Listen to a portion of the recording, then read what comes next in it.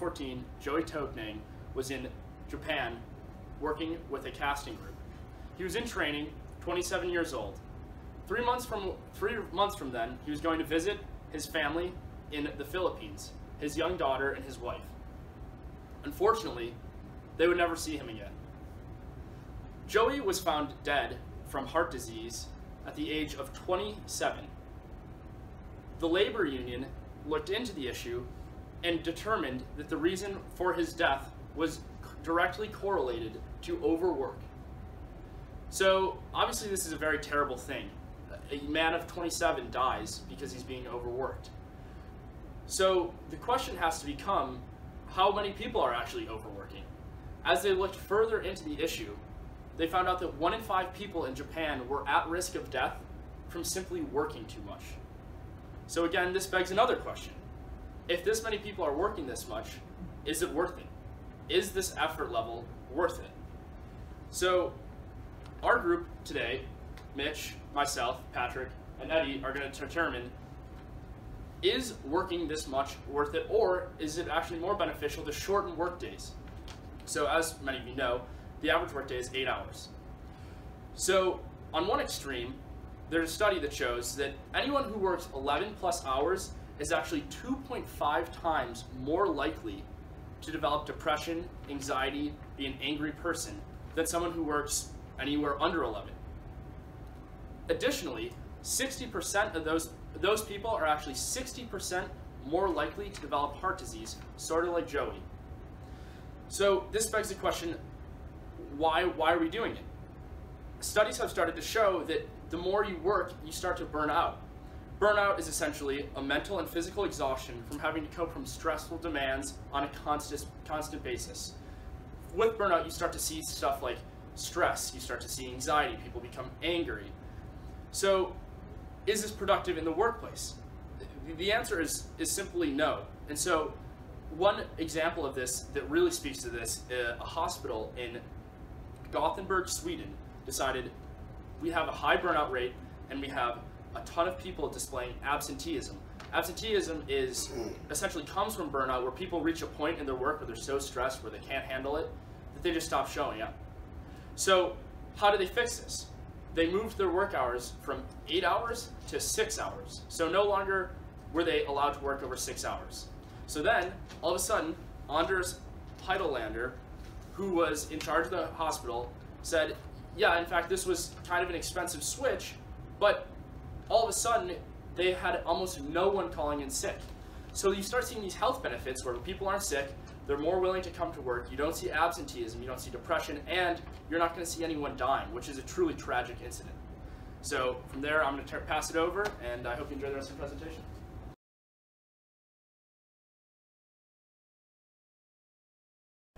So I'm going to talk a little bit about how working less hours affects the organization as a whole. So another study conducted in Gothenburg, Sweden, at the Spartadalens Elderly Care Facility tested nurses and how many hours they work in a day. So the nurses were given the opportunity to work 6 hours every single day for 2 years rather than 8 hours. And the effects were really great. The nurses had a lower level of stress, took less hours, took less breaks during the day, took less time off during the year, and were overall healthy individuals.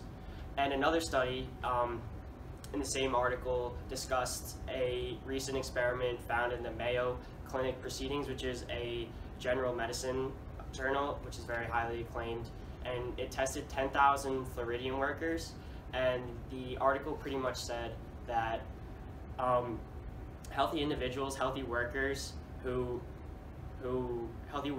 were found to spend about half as much money on healthcare as opposed to stress workers or less healthy individuals. So organization would be spending less money on things such as healthcare for their employees or general healthcare programs, which would save lots of money within the organization. So then I'm going to talk a little bit about a 1984 study that occurred in Germany. The study had to do with accidents that occurred in the workplace. So 70% of employees that worked in Germany at the time started work at either 6, 7, or 8 a.m. and worked 9+ hours during the day. And it was found that past the 9th hour of work for these employees, the number of accidents relatively increased substantially. So reducing the number of hours worked will actually decrease the accidents which happens in the workplace. And then again, it will reduce the cost within the organization. The organization doesn't have to pay so much money for things such as insurance or workers' compensation or other medical expenses. And then lastly, another study conducted had to do with stress in the workplace. It involved 95 insurance workers from the biggest insurance corporation in the Nordic region, which encompasses countries like Norway, Sweden, Denmark. And the company had to do with analyzing these workers and how long they look at computer monitors over the course of the day. And it was found that these workers experienced things such as high mental strain, high stress, delayed response times, increased blood pressure, higher adrenaline excretion, and physiological arousal after working long hours with these VCUs or visual display units. And also 91% of these employees that were tested had they experienced eye fatigue, shoulder and arm pain, and headaches, which actually led the company to limit the use of the computer monitors to 2.5 hours a day for its employees. So organizational behavior tells us that stress causes things such as psychological behavior and psychological, physiological, and behavioral strains, which can actually be illustrated through this study. And the shorter workdays, specifically less time using computer monitors and staring at spreadsheets and things like that, will actually lead to less stress in the workplace, and in turn lead to higher levels of job satisfaction, organizational commitment, and task performance, which is great, and you want all your employees working with you to have these things, and it would just in turn benefit the organization as a whole.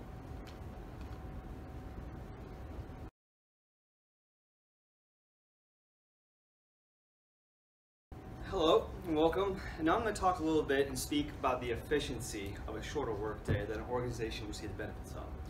I know the first thing you have to consider in the corporate America is wasting of resources. That is, your average employee practicing that neglectful behavior and counterproductive behavior. And a survey that was run tracked that 30% of your average employees are going to waste anywhere from 30 minutes to 1 hour of the average workday, right? And so that means you already have a shorter workday essentially with the waste of resources, okay? And this also doesn't even include the outliers, which are going to be the employees that waste more than 1 hour in a workday. So there are some employees, several actually, roughly 20% I believe, that waste in excess of 1 hour of the workday. So this is way too costly to an organization and terribly inefficient. And some of the responses that people put are ridiculous, which can only attest to how long and boring it is to sit in a cubicle for 8 hours. Some responses varied from warming a woman's legs under the heating, the sink heater in a bathroom, and then one person wasted their time by shaving their legs at their office cubicle. So you can see when it comes to an 8-hour workday, people just don't have the attention span to go that long. And then another thing that speaks to efficiency is the amount of time that's being wasted in meetings. Busy work is a big one in America. A lot of times to earn your keep, you have to work the full 8 hours no matter what the work is, even if it is busy work. And with moving down to a shorter workday, you decrease these type of meaningless tasks that don't actually contribute anything to the organization or increase profits or put any sort of productivity out in the organization. And another thing that speaks to efficiency is employee turnover. So with the average 8-hour workday, and 8 hours is honestly good in corporate America. Some people work up to 12 hours a day, which is insane. And if you decrease the work hours on a daily basis, you can increase your employees' commitment to the organization. And how do you do that? Well, it's simple. it's very commonplace in America to spend 12 hours, up to 12 hours in a workplace, come back, go to bed, and run right back, right? No time for family, no time for hobbies, nothing. With a shorter workday, you go to work 6 hours, you come back, and then you get to spend the rest of the time with your family, working on your hobbies, working, excelling in what you want to do, not just at work. And so the employee will become more thankful to the organization. And what does that mean? Well, that means you won't lose a lot of that experience that you have built up that's so costly to remove from the organization. You have to reduce turnover as much as humanly possible, right? And with these shorter work days, you'll get a lot of that. And then finally, you have to speak to, well, why doesn't corporate America do this? Why does everyone have 12-hour work days? And we're kind of try to speak to you on what the thought process is behind that and why it's wrong, okay? And so I'm going to talk about the 1/8 rule in organizational behavior, right? So only 1/8 of your average organization will actually fully commit to these changes, right? The first half won't do it at all, won't even look into it. Why? Because they don't think there's any profit to be had. And from all the benefits that we've stated earlier, this could not be farther from the truth. A shorter workday will decrease your liability to insurances. Unfortunately, someone died. That's someone's. This is strictly from a professional view, but that is a lot of experience down the drain, and then potentially a lawsuit, thousands of dollars. All of these risks can be mitigated with a shorter workday, right? And then after that half, you have another half of the organizations that will try it, but they only institute a small change. One good example of this is an organization that will give you an hour off of Friday, or give you a happy hour at the end of the workday on one day of the week. However, this small change isn't really enough to institute a large change in the organization as a whole. This won't really increase your commitment from your employees, maybe by a minuscule amount, but not to the same degree that you would have if you shortened the work week to 6 hours a day. And then the final half will only do this change for a short amount of period. And like one of the examples that Mitch gave earlier, they weren't able to continue the experiment because of costs, right? And this is true to an extent. If you shorten the workday, you might see increased costs in the short term. However, to receive all the benefits that we talked about, you need to go the long term.